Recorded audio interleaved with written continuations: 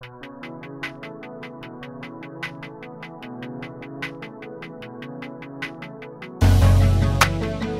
we will make an introduction to G-code, and this is absolutely for beginners. What you can expect of this small training here is that you can analyze your files, you can see where things are going, what direction, if it's a rapid move, if it's a controlled move, and circles. All this kind of stuff you can analyze after that. You can also make small programs by yourself and activate them on your CNC. It is absolutely necessary to know G-codes today, as it was in the beginning of the 80s. No, but I think it's fun, and it's also sometimes great to analyze the file that a program has made for you. So let's get into it, and we will learn about 11 G-codes. There are many more G-codes. There are also differences in G-codes. It can be, like as an example, a Gerbil operating system or another type of operating system. So G-code is varying, but with these 11 G-codes here, you absolutely cover all the basics. We will also look on M codes and letter codes. So G00 is rapid move, and this means you need to move from A to B very fast. It is with the tool up and not into the material. The opposite to that is G01, where you, as an example, are cutting in a straight line. And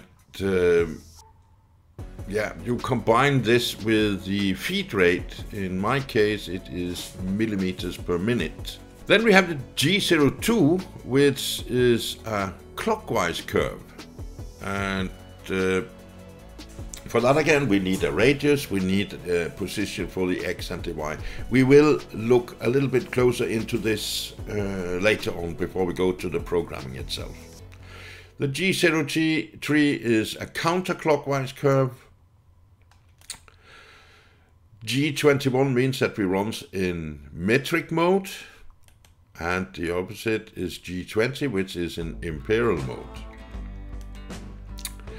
G90, absolute programming. G91, incremental programming. And we will also look specific into this before we go to the programming. G94 is a feed rate in millimeters or inches per minute. It's depending on if you have chosen the G20 or G21. We will mention very little about G53, which is machine coordinate, and G54, which is a coordinate system. It's an offset. It can be many more, but we will reduce it to these two only. So that was the G codes. Now we will look into the M codes that we will use in this training. And M codes, they are controlling the machine functions. Turns on the spindle, turns on cooling water, pause the machine and so on, stops it, and the cyclists, all this kind of stuff.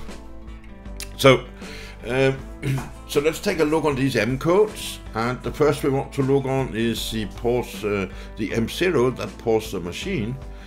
And you will have in most of these control systems, that is, when you press, then you press the play button again, it will resume from where it stops.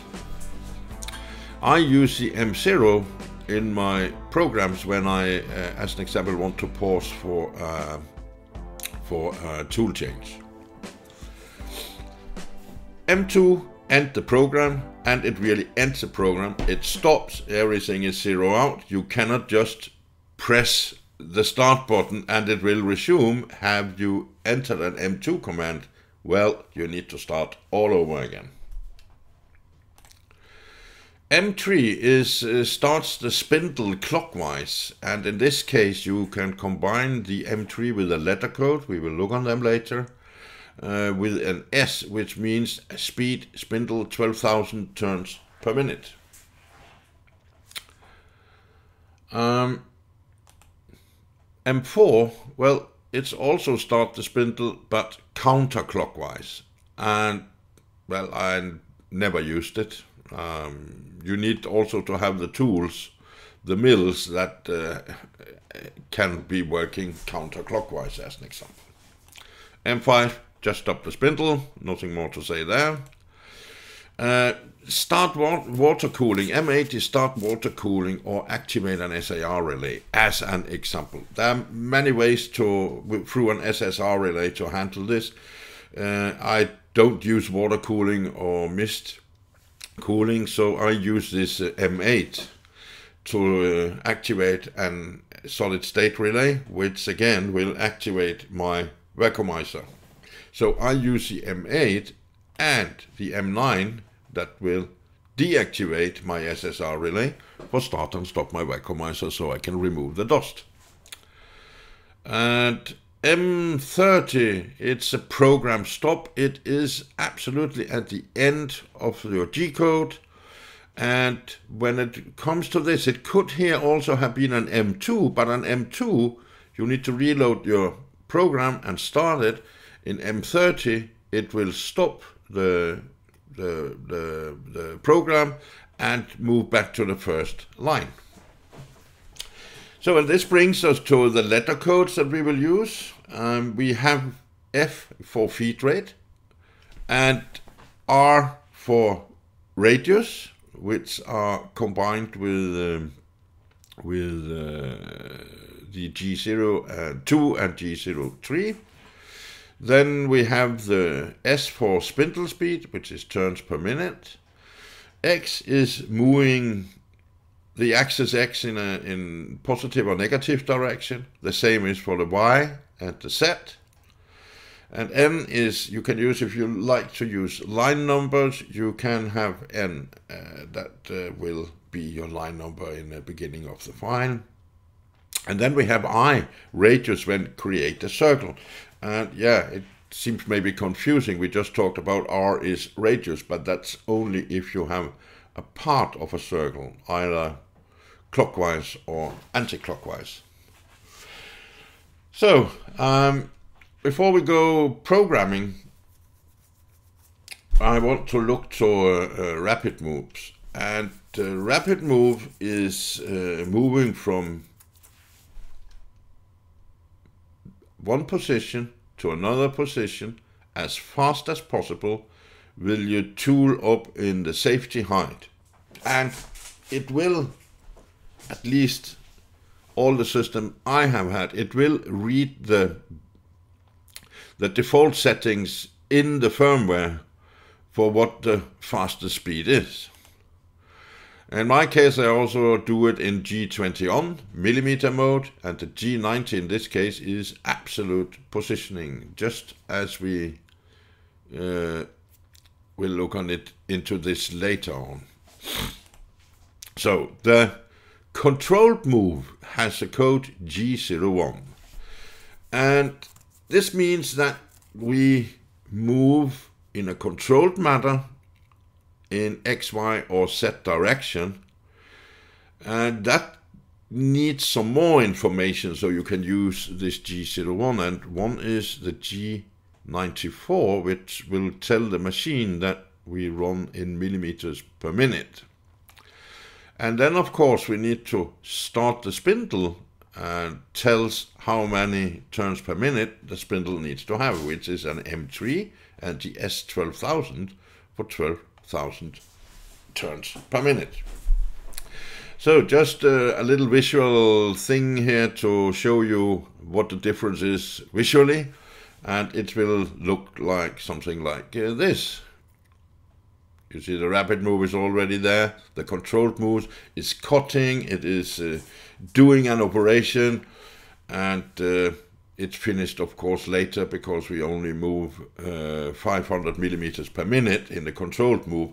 In the rapid move, in my system, I'm on 6,000 millimeters per minute. So there's a significant difference.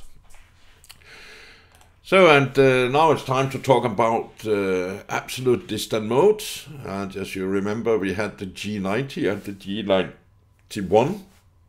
And we will start with the G90 absolute distance mode. And you see here, we have the center of a region, which is here. If we look on all this item here. And we want to move from here to there, which is 80 millimeters, and from here to there, which is 100 millimeters. So the quick thinker will say, that's easy. It's G01 X80, and then I add G01 X20. Well, it could be if we were running in G91, but it's not here. Because everything the system is thinking on is that I have my 0.0, my X and Y positioning here, as 0.0, and I have to move in absolute position. It will be there all the time, no difference. It will always stay there. So everything you need to do on your item, it has to be calculated from this position. So when I now write G0, which is rapid speed, and X80, it will move to this positioning. And if I want to go additionally up to this 100, I need to say G0 X100. And again, we calculate from this position. So if I want to go back to my G0 X0, it will move exactly back to this origin here. This is very different from for the G91, because when you start here exactly at the same position, let's now enter the same code but we change it to G91 incremental distance mode. So what will happen if you just change this line and not the other lines? Well, I can show you very easily. First of all, G0X80 will go over here, but because we entered G91, the new center of origin is now here at the 80 millimeters mark. And now the machine zero out here, and it thinks that this position now is X0, Y0. So if we just enter the next line as we did with the G90, so we can come here with X100, boom, this will happen. We will drive far too long because the machine believes this is a 100 millimeter mark. So matter of fact, what we should have done is that we should have said G0X20. That would be the correct line here. And also here, if we want to go back to G0X0, well, the machine will just move back here, and because it thinks this is the zero position. So we will now program our item, and for that we will use NC Viewer, which is a free tool to use, online tool, and you will find the link down in the description. So let's program this item here. As you can see, we have all the measurements, everything we need to do. And for that, we will enter the code into the NC Viewer made by Xander Luciano. He also has been so nice to make it as a freeware, so you just can use it without paying anything. Donations accepted. And you find the link below in the description. So before we begin, we will see on this item, and we will program this in incremental mode. This means our center of origin will move along that it will be at the last position the machine had. It always be the 0.0. Then I have made a small coordinate system that will help us determine where we are going in a positive direction or negative direction.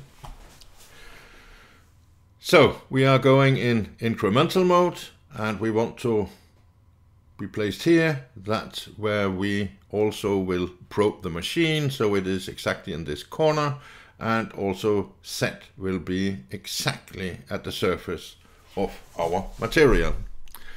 And before we start using the G-code, you will learn to use this semicolon. If you enter a semicolon, the machine will not read the line, but you can enter some text here. And we can call this G-code training. We can have something about material 6mm, yeah, and we can have as an example end mill, our tool, and mill, which we also will have as a 6mm, so we don't have to cut so many times.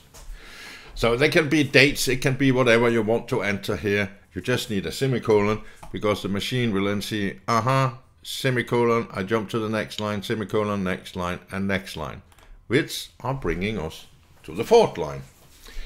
We are still telling the machine how it needs to operate. So I will make a start line here, which will be G21. The G21 is millimeter mode. If you were to work in inch mode, it is G20. Then I tell the machine at the same line to go to use G91, which tells the machine that it is incremental programming. And we will have a G94 that tells the machine that it has to run in millimeters per minute in the feed rate. And it is millimeters per minute because of the G21, so the machine knows exactly that. And I want just to show you, want to use a semicolon again, and I want to print here start code. Now the machine starts reading from line number 1, semicolon, jump to the next, jump to the next. Okay, I will work in G21, G91, G94. Semicolon, I go to the next line. That's how the machine are thinking when they see these codes here. Then I also want to be sure now that we have our tool at the right position. And right now, if I make a plot, nothing is shown up because we haven't done anything yet. But I want to be sure that my end mill, which has another set, save, high. I think I spelled that wrong. Safety. I don't know.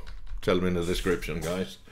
Is it will be 20mm. Yeah? And what is a safety height? Well, it's a height where we are sure not moving into clamps or some other material. What do I know? It's just a height where we can operate in rapid mode. And that's exactly what we want to do now. We will say G00,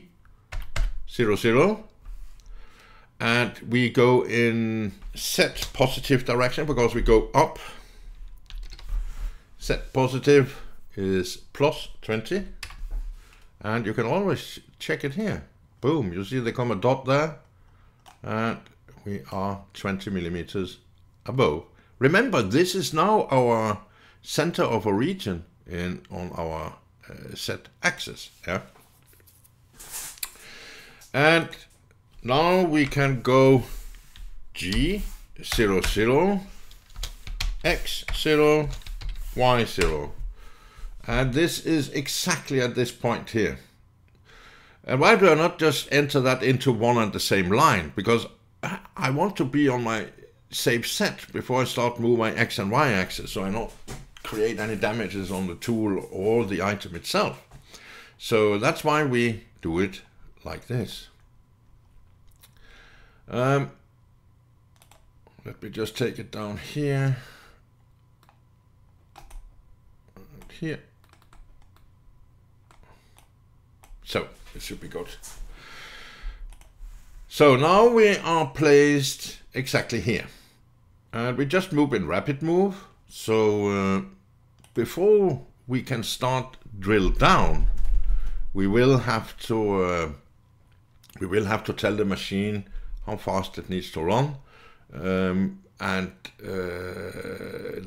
turn on the spindle, all this kind of stuff. This information needed to be entered into the code.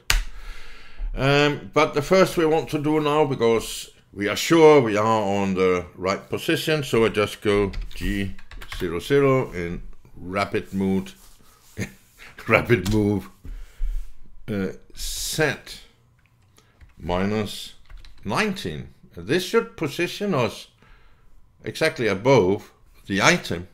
We can see that here now. And you see now we are exactly here. That's where we are now. You see it moves here. If you click on that point there, you will see we stand on line set minus 19. And our new center of origin is now 1 millimeter above our item. We will now have to start the spindle. And this we do with an M3, or you can call it 03, it doesn't matter. And we use the S command for spindle speed, and that's turns per minute. In this case, I want to use 14,000 just to enter something. And now the spindle starts, move up to a spindle speed of S14,000. Then we need to drill down, and we need to, it's a 6 millimeter material, it's a 6 millimeter tool, so I want to cut with 3 millimeters in the depth. And this I do now with a G01, because now we have a controlled move. And I say set minus 4, because I was 1 millimeter above the item. So this means that I need to get down set minus 4 millimeters. And now I need to tell the machine, because we haven't tell anything about feed rate. So this I want to do now with an F250, and I only use 250, which is a half of my normal speed. I would do here because I want I drill down to these 3 millimeters. So now we are at the depth of, see here, we are 3 millimeters down to the material, which is good. And the spindle is running. The next is a move from here to there, which is 40 millimeters. So it is a G01. We go in a positive direction on the Y, which is here, and we don't move at all on the X, so no need for waste memory on typing something on the Y. So G01, X 40, and nothing more. That's exactly what you need to type here.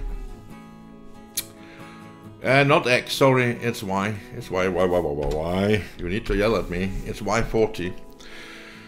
And if I not enter any feed rate here by the letter command F, it will continue in 250, which I think is very slow for this big tool. So I want to enter it to F800. So now we move from here to there, and remember now our new center of origin will be here. So this is our X0, Y0.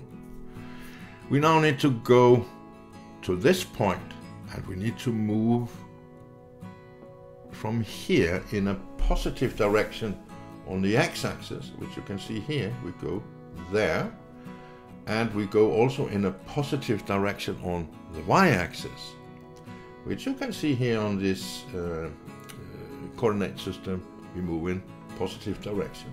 We know the radius is 10, we know we have x0, y0 here, so we will then move 10 millimeters positive here on the x and 10 millimeters positive in the y. So that's what we start to do now. And we also know it is a clockwise curve, and this tells us it is a G02 command, x 10, y 10, and then we have a radius, because if you just do like that, that's just plot up here, it just tells to move over here, and it doesn't really know what to do, because we have to enter the radius, which is radius 10. And now we get this beautiful curve. Now we are here, and guys, what to remember? Absolutely correct. This is our new center of origin, x0, y0. And we know we need to go 30 millimeters to the next stop. And that is very easy, because we have a straight line which is in the positive direction on the x. We don't do anything on the y, so we just continue with x30. So G01 for controlled move, x30, and nothing more. I could, if I want to change my feed rate, which not makes sense, I could do it now, but I know the last feed rate I was entering was F800, so it will continue doing that. So let's see where we are going by pushing the plot command, and you'll see we get over here. But now we get some challenges. Now we have an anti-clockwise curve, which tells me it's at least it's a G02 curve. Sorry, G03 curve. And it also tells me that I need to go 10 out on the x-axis, which is from here to there in a positive direction, but also from there and down to here exactly, which now is a y negative direction. So our code will then be something like G03, because we have an anti-clockwise curve. G03. We will have a x10, which is in a positive direction, but we will have a y minus 10, because we are moving here down in the negative direction. And we will have a radius of 10. So let's see if we are doing this correct. Boom, it was very correct. Then the next is from here to there. We are moving on the y-axis and not on the x-axis. And we go still in the negative directions, because our center of origin is exactly here, and we go down here. So it's quite easy. It's a G. Yes, tell me guys. It's a G01. Y minus 8.66 millimeters. That's where we go. Have to enter to come here. Let's plot it out. And as you see, here we are. But now it starts to get funny, because right now we can see that we are missing some information.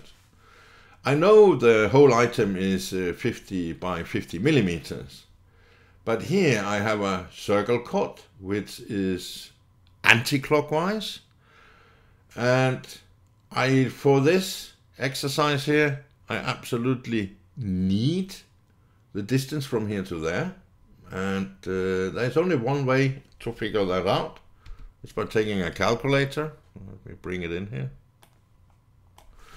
take a calculator. I know that the distance from here to there is 50 millimeters, so that's what I enter. I know from here to there it is 10 millimeters because I have this information. So I say minus 10. Then I'm here, I can say minus 8.66, minus 8.66. This I don't know, so I subtract this. It is, you will say, yeah, but it's 19 millimeters. No, it's not, because it's only a part of a circle. So I will say minus 8.12, and this gives me a value of 23.22.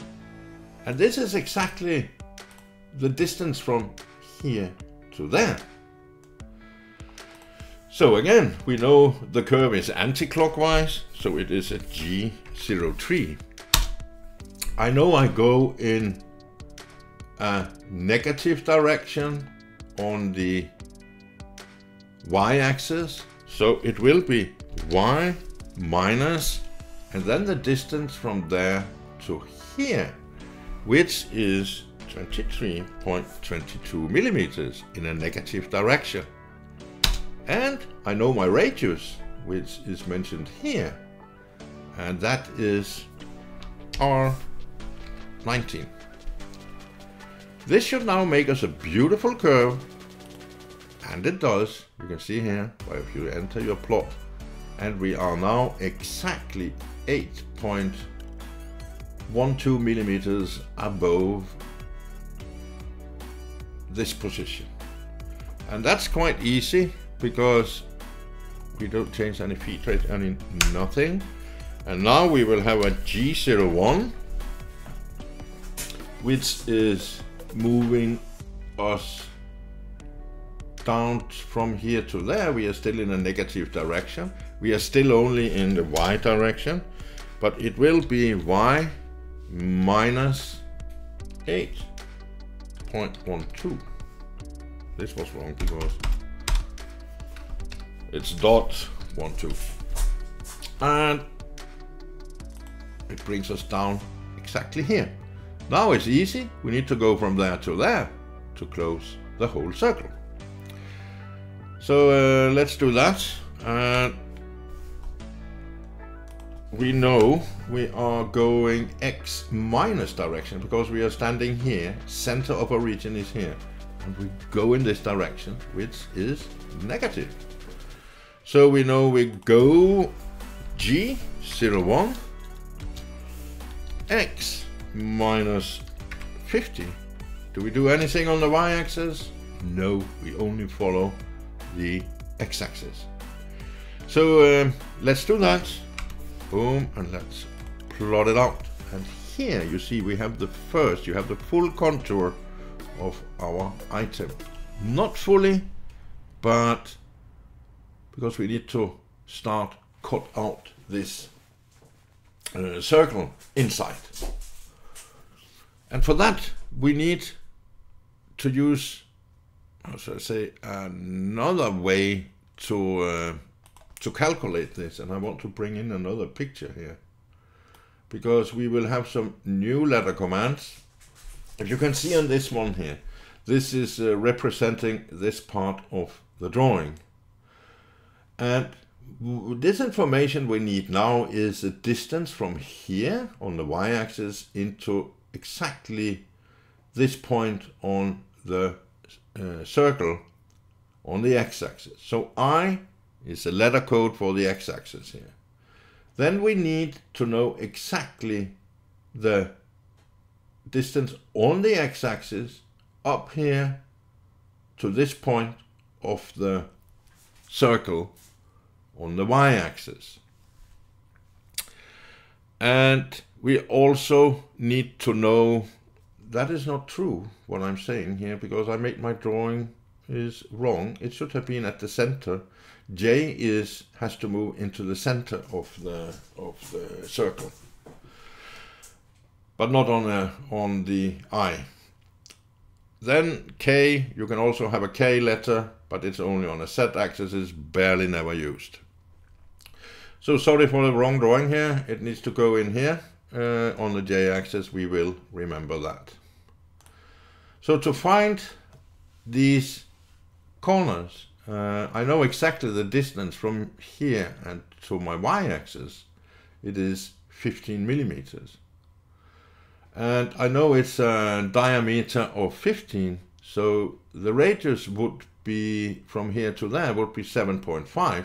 So I know exactly that the distance from here to there is 7.5 millimeters.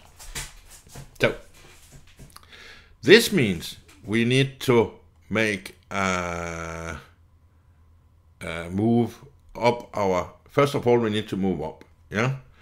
And that's the G 0, 0, and we are in -3 about the surface, so we will go positive direction, set our safety high was 20, okay, then we will go G 0, 0, X was 7.5 millimeters positive, and Y would be 15 millimeters positive, and that's on the rapid speed. Okay, let's see where we are now. We are exactly where we need to be here. 7.5 in here and 15 millimeters here. So this is the rapid speed to go up there. We are set safe position. We now need to prepare for the drilling, and we say, in this case I said G 0, 0,